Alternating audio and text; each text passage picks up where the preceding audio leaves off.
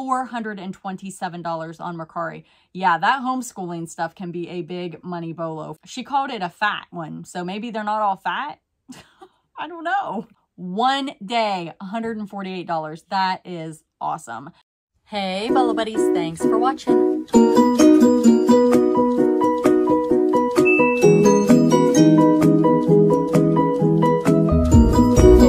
reseller. $600 for a My Little Pony. Amazing, right? All right, let's get started.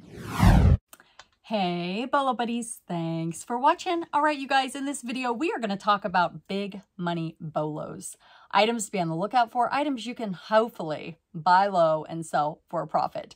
In this video, I'm going to share with you items that were shared by my members of my Facebook group, which looks like this, and members of my YouTube channel. And if you guys are interested in memberships, I do have that available for perks. You can check that out down below in the description. So if you hear me shout out a YouTube channel or an eBay store, that means they are a member of my YouTube channel at level 2. We're going to get started here. I'm going to tell you where they got the item, what they paid for it, and what it sold for. And some of these bolos, oh my goodness, just incredible. Just incredible. So the first one says, 3 recent great finds at the bins, $1.49 a pound. Ooh, wish mine was $1.49 a pound.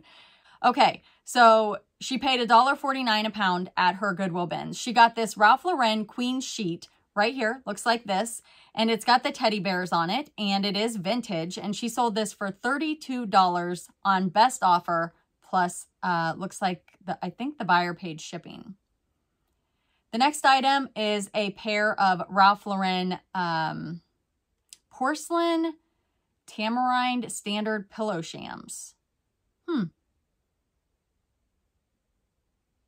Maybe that's the print. And she sold these for $34.50 plus shipping. And the next item is this Derma Wand high frequency skincare beauty treatment, 3 products, and it's still sealed, and it came from the bins. And that one she sold for $50 plus shipping. All right, let's move on to the next one. The next one comes from Bolo Buddies member Piece of Scrap, and this is her YouTube channel. Definitely go and sub her up. It says paid $3 at the Goodwill, accepted a best offer of $40 plus $12 shipping within 1 day of listing. So that is a super fast sale. And she said, I did not count the pieces. So, a little scary.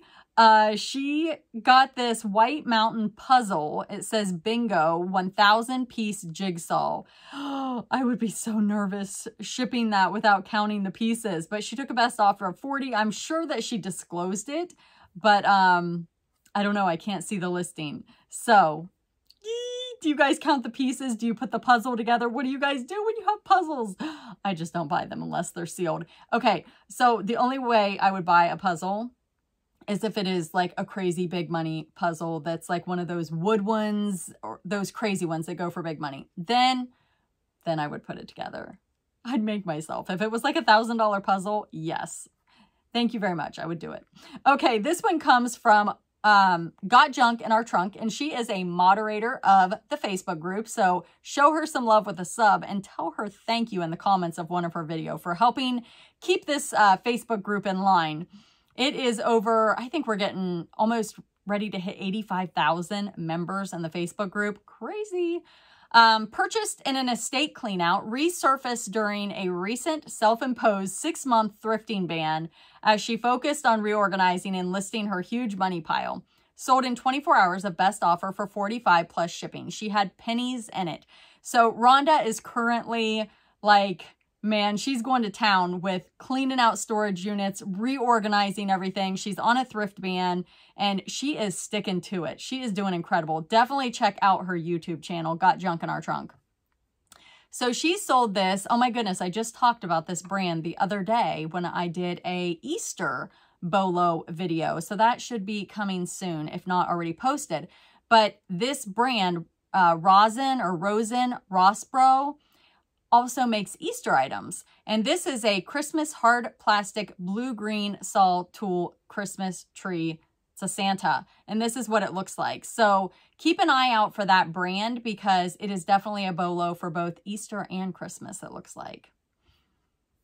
All right. The next item comes from The Quiet Thrifter, and she is a bolo finder, and her eBay store is linked down below. She does not have a YouTube channel. She said, I bought these 3 vintage mermaids at a thrift store for $8.50. After a bit of research, I listed them at a buy it now of $165. They sold in about a day for a best offer of $148. One day, $148. That is awesome. Buyer paid shipping and left positive feedback. And this is what they look like. They are so cute. These are really, really, really popular. A lot of times people will put these in their bathrooms and just very, very cool. All right. This one comes from Yard Sales and Dreams, and she does have a YouTube channel, but no Facebook, so I posted it for her. She made this nice little screenshot that you're going to see right here, and it says, paid $1 at a roadside junk sale, literally a diamond in the rough. She paid $1 for it. Sold for $125 on eBay after accepting a best offer. It is a vintage Tiffany & Company T-clip pen and pencil set of 2, Wadesworth Company engraved. $1 for Tiffany & Company. Say what? Wow. Here's our next one. Paid 50 cents at a garage sale. Sold on eBay for $100 after accepting a best offer. Vintage Bavarians Select Beer, blacklight sign, poster, brewing, neon, unmounted. And again, she's got that nice little photo for us. Love it. She made my job very easy.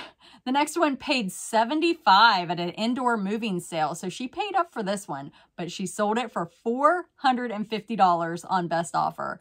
American Indian litho. Wait, is it litho or litho? Litho? Litho. I think it's litho print. Oh, triptych. J. Knowles hair antique wood frame 33 by 16, and this is what it looks like. Not necessarily my biggest sale, but my favorite because I DIY did them myself and just think it's really cool. Someone is going to be wearing them. Closest I'll probably ever come to being a designer. Found these Koala Burra? Koolaburra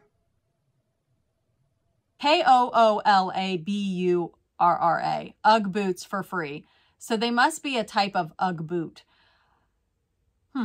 They looked brand new except for a big oil spot on the front of one boot. Couldn't remove it, so I decided to glitter paint and Mod Podge rhinestone bling them and cover it. They turned out pretty cool and sold for almost $100. That is awesome. And it looks like they sold on Mercari. I so want a close-up of these. Like, I really do. They look great in the photo, but, oh, it looks like, oh, she does. She has a before and an after. I love it. I love it. That is fantastic. And this was my best sale of the month. Also found these for free. Someone had dumped them on the curb with a bunch of sneakers and clothes that I also sold. I had no clue that these were what these were, but thought they were just old church kids books, and I actually threw one of them in the bin before I luckily realized it was a big set and looked it up. Had no clue how to price it. It was hard to find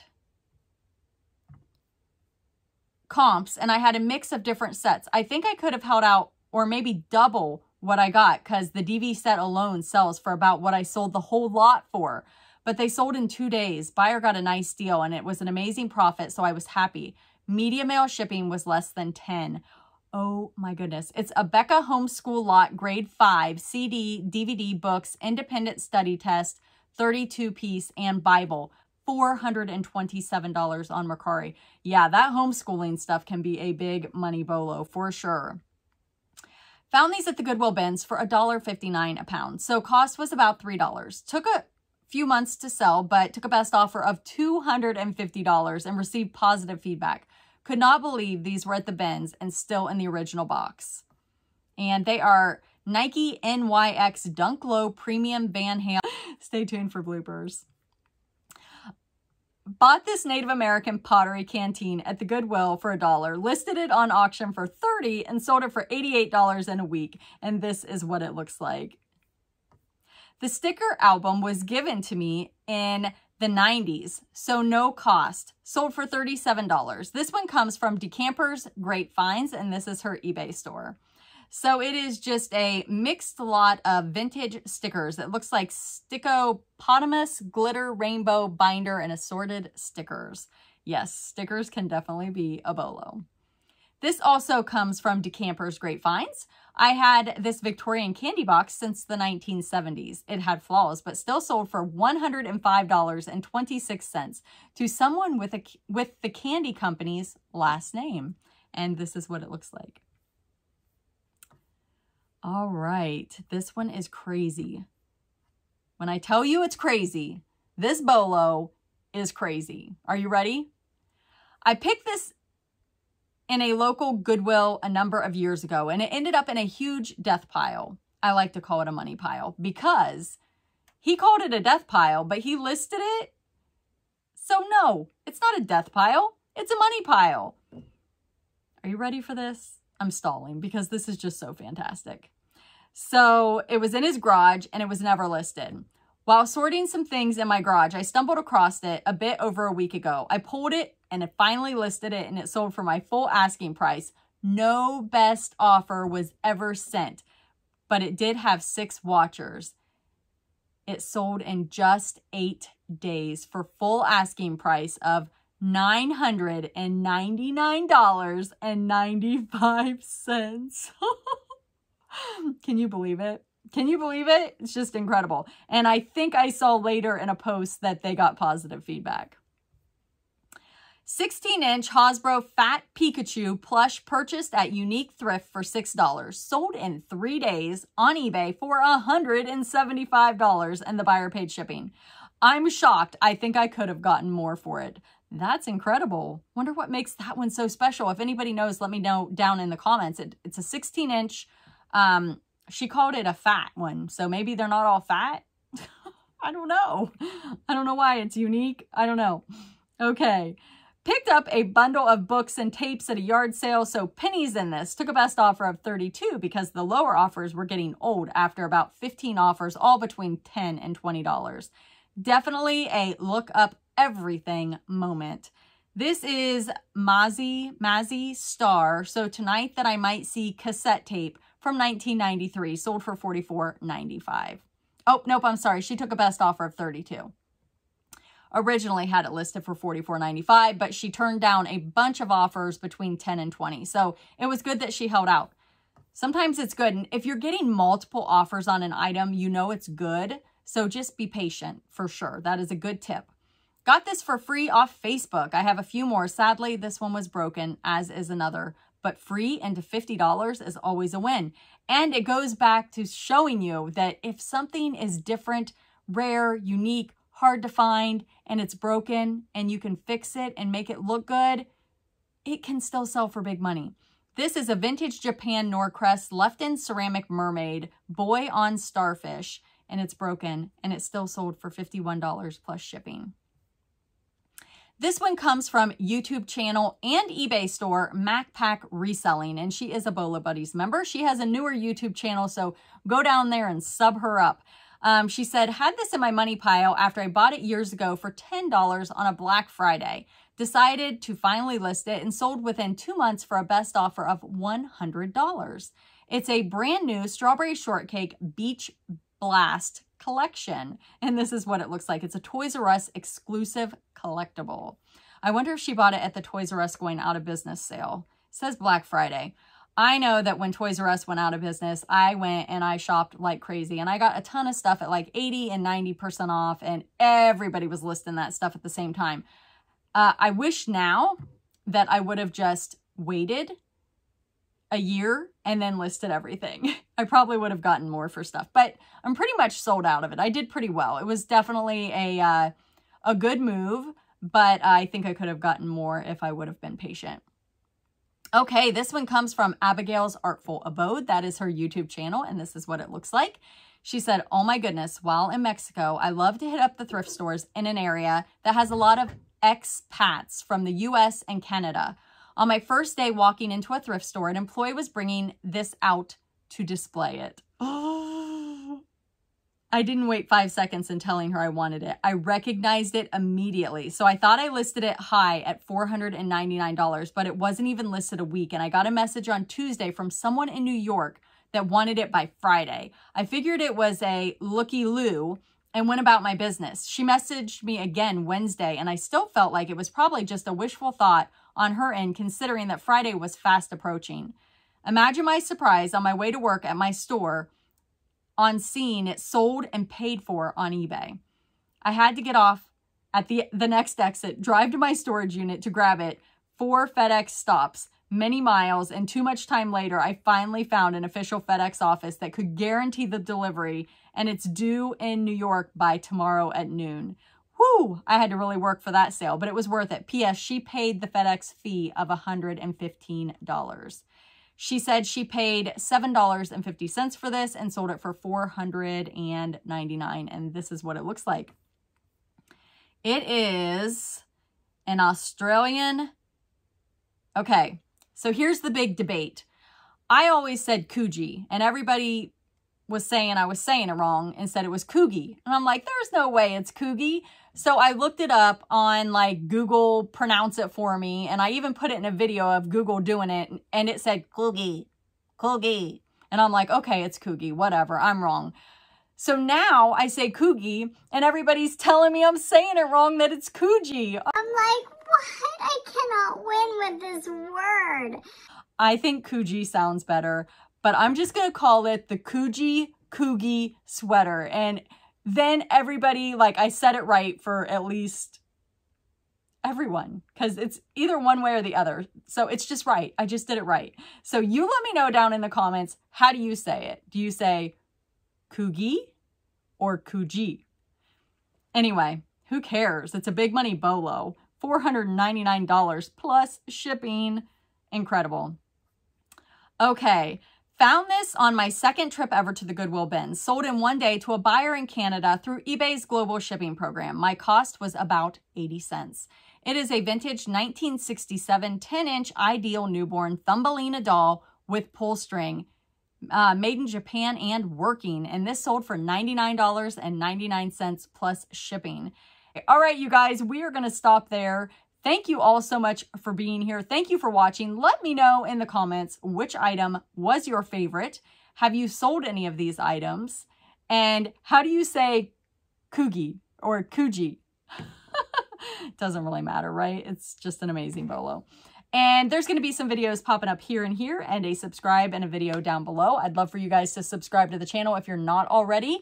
Thank you again, and leave me an emoji of an owl or write the word hoot. Thanks for watching.